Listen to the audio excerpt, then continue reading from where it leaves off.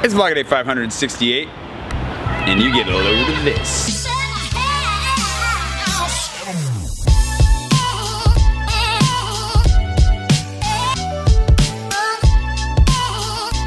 Morning, it's Sunday, and it's almost noon. I slept until 11. I stayed up really late last night finishing James Smythe's Explorer. It was good, a little bit too on the nose for the existential loneliness factor, but good, very good. So yeah, I finished that at like 2 in the morning or something and then just went to bed, and it was good. Sleeping is nice. Now I'm gonna go for a run because in a couple of hours I'm supposed to help Pushan move all of his stuff into his new photography studio, which will also be good. But if I don't go for a run now, I'm afraid I won't. And then we have a walk along Canal Saint-Martin for the live stream, and we'll see what the heck comes out of all of that. Just a quick insert. Today is my first Mercy Ships Monday. I forgot about that because I haven't done one before. And today I'm gonna tell a story about how I kind of like found Mercy Ships and got into it, and probably how I sold everything to move to Africa, because that was a thing. Anyways, back to what we were just talking about. Oh right, we announced on, I guess it's on St. Patrick's Day, is gonna be our meetup, the 17th. So the February meetup will be on the 17th. It's gonna be at the Perchoir. I will put up the graphic that Cheryl created for it, and you can check that out there. We're gonna be there with Andrea, Cheryl, myself, and I think Zoe's gonna be there too, for those of you who are fans of Zoe Ariel. So if you want to come out, drink green beer. They probably won't have green beer, but you will wear green. Do I have anything that's green? I have like one green shirt, and then we'll hang out and it'll be great. So for those of you who've been asking when the next meetup is, it's on the 17th. And for those of you who are like, Jay, didn't you say you're gonna go for a run? Yes, yes I am.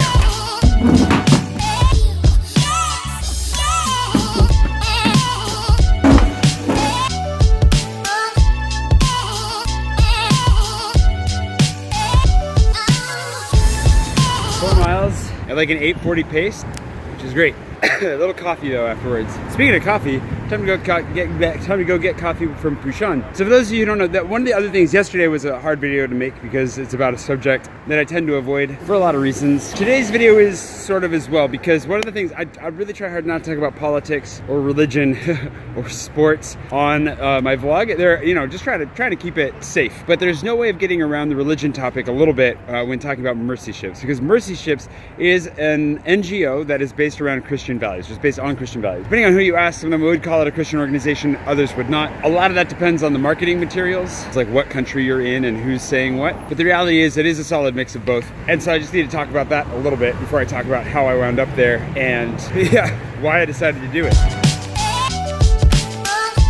The reason that I don't want to get into religion should be pretty obvious, but generally any faith-based whatever is, I don't really want to talk about what I believe, what I don't believe, where I'm at in life so much, because there's no real way to unpack it in a way that doesn't end up alienating people purely by misunderstanding. So I just try to leave it out, but I can't totally leave it out when I'm talking about Mercy Ships because it is a faith-based organization, or at least it's faith-based. The international organization is not technically, I don't think, but it's based on Christian values, whatever that means for you. There are a lot of people who are not Christians that serve on board. And one of the nice things about it that I really, really appreciate about it is that it's not a proselytizing organization, which means that they're not going out and they're not preaching at people. They're just trying to serve people, which is really important. It's a very important distinction, because when you're offering a service, especially like surgery, I'll tell you more about Mercy Ships here in a second, but when you're offering a service like surgery, the last thing you want to do is to tell people in order to receive surgery, they have to believe what you believe. They have to convert. They have to do something specific like that. That's messed up. And thankfully, Mercy Ships does not do that. And they'll actually send people home who cross that line. So it's a really, really important distinction that I think is very valuable. And there have been a lot of changes, a lot of thought processes, and I'm on a journey of my own. And I think that's about all that we need to talk about today. There may become a day where maybe I can share that story in detail, but today's not going to be that day. So, ground rules. We're not talking about religion today, or ever. I'm not trying to convince anybody of anything. This is just a portion of my life that is a really cool portion of my life, actually, one that I'm very proud of, one that I talk about a lot with people in general, but just so that's out there for you to know. I think it's important because I want us all to be cool and on the same page. Speaking of cool and on the same page, I gotta eat something before I go help Pushan move, or I might pass out. So let's go. He offered me coffee too. Let's go get coffee.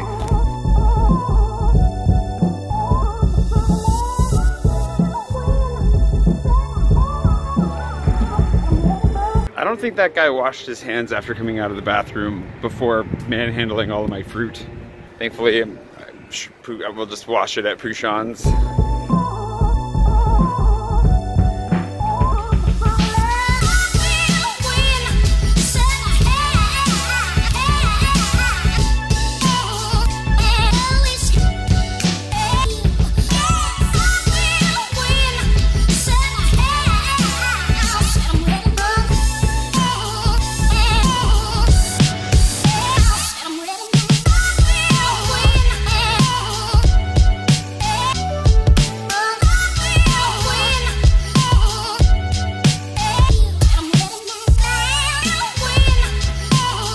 The moving is making progress. I've got nothing to say.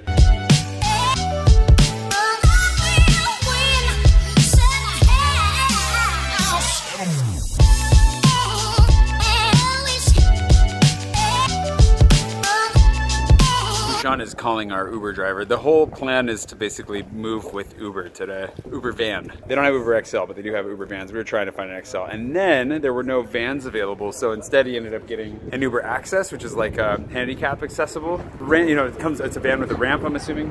So it seemed only fair to actually call them in advance, be like, hey, this is what we're actually doing, just so you know, so they can say no if they want to. Looks like we're gonna be good. He's in the process of negotiating. So we'll take everything to the studio, unload it, probably go to KB Coffee really quick, grab a cookie, because all I've had to eat today was most of an apple, half of those berries, and a banana. Fruit's really good, but I'm gonna be really hungry soon, and a cookie just sounds amazing. Those cookies, all I can think about is cookies right now. Cookies are hard to find in Paris. Now that I found a couple of good ones, they're like literally all I want.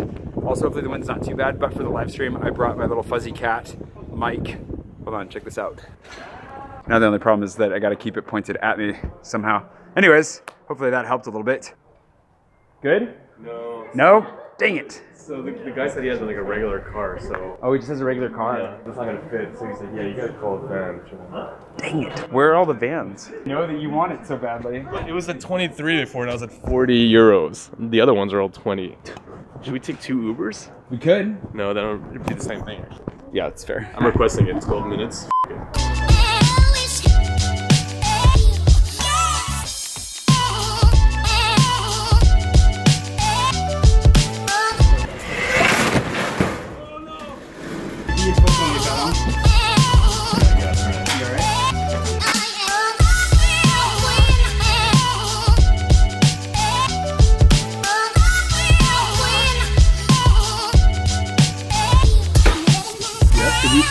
I can't believe we made this happen. It's the best part. This guy's great.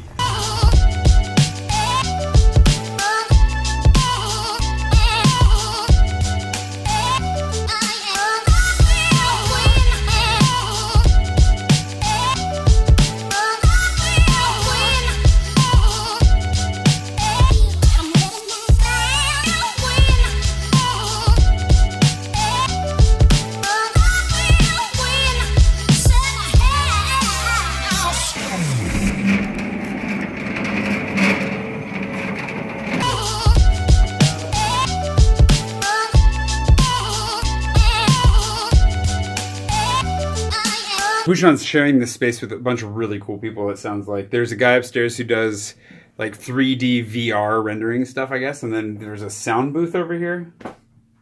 Underground Wonders. And moved. How do you feel? Feels great, man. Time to start working now. Yeah. All the fun is over. Now it's time to put it together. I'm looking forward to decorating this space too. Oh, it'll be cool. It's looking really good. We'll be back. I'm gonna be his test subject for shooting soon.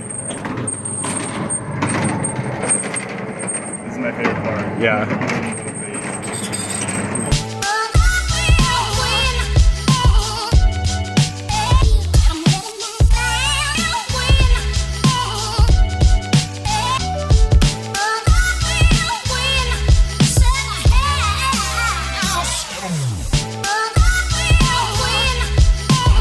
I'm a little bit upset there are no cookies by the looks of things. Although, I've been wanting to try their brownies, so I might have to do that.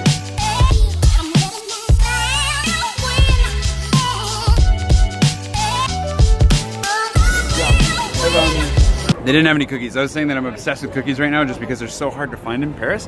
These guys make good cookies. Neighbors makes really good cookies. There's another spot I need to find, so I will explore that. But the downside is no cookies today. So I thought I'd try the brownie, which is very tasty. It's not what I'm looking for from a brownie though. It's the only thing. It's very good. I'm gonna eat the whole thing. I'm gonna enjoy it. If it doesn't hit that like I gotta go back there for brownies mark. Gotta find that still.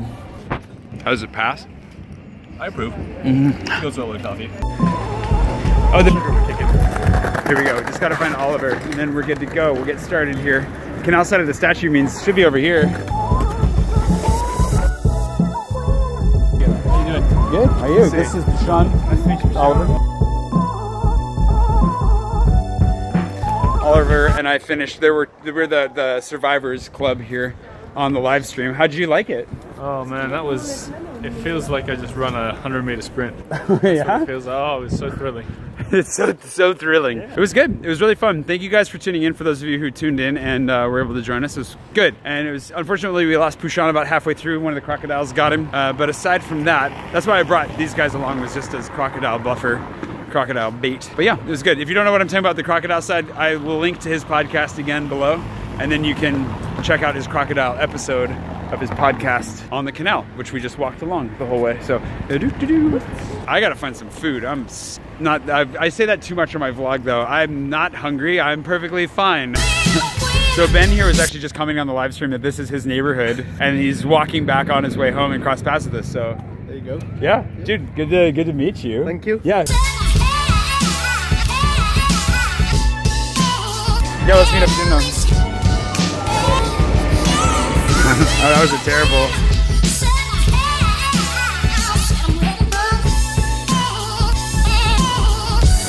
So basically, right after college, I went and taught English in Nice, and I really wanted to get back overseas. There weren't a whole lot of opportunities for me to do that, especially not from Spokane, and it became very difficult, and I started to feel very potentially trapped. And I was looking for something to do, some way to get out. And I, for a long time, felt this pull towards it. I feel like this sounds super privileged to say, but I felt this pull towards trying to do something to help in Africa as a whole, right? I didn't know what that meant. I didn't know where it would end up, what I would end up doing.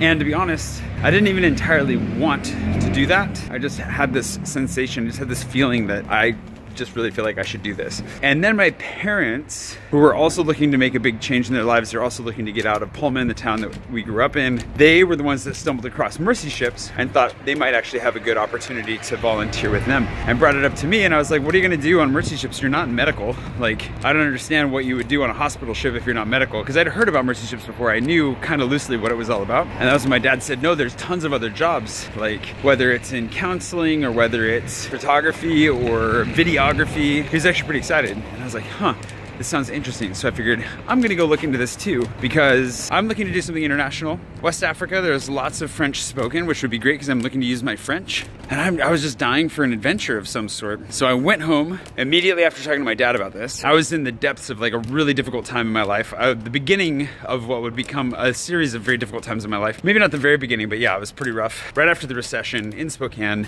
no opportunities for somebody creative like myself, nothing to do. I was just dying. Go home, look up Mercy Ships, look up the volunteering opportunities, and there were tons. And they actually needed a videographer at the time. So I was like, sweet, I could apply for that. Applied for that, waited for a while. The application process with Mercy Ships is notoriously brutal.